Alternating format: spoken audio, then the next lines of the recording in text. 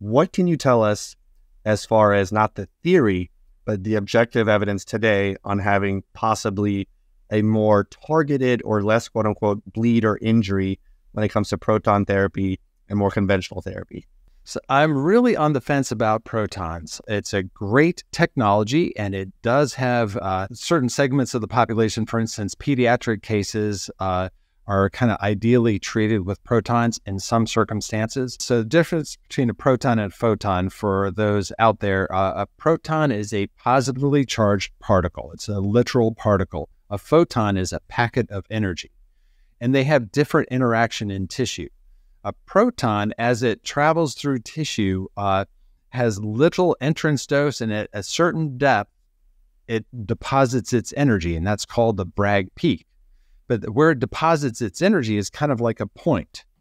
And tumors are not points. They have a depth and a thickness. And so to make sure the protons cover the entire tumor, you actually put something in front of the beam to effectively degrade it to spread out the Bragg peak. And so you look at these proton plans, they talk about the SOBP, spread out Bragg peak.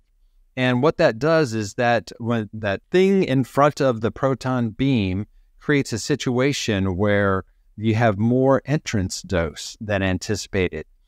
And so sometimes people have some additional toxicity too.